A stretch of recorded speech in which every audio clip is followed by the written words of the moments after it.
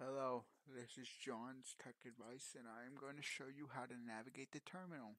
First thing you want to do is with anything is you want to know where you're at. So you type print working directory, which is pwd. Okay, and now I want to show you what's in this in the home directory, ls, which I added coding and snap was made automatically when I added chromium.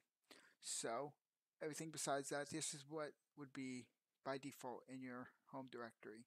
Documents, desktop, downloads, music, pictures, public, and templates, videos.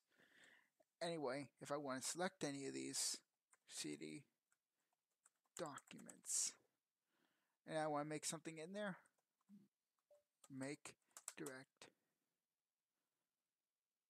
file 1. Oh, you can't file exist. Oh yeah, I already made one earlier.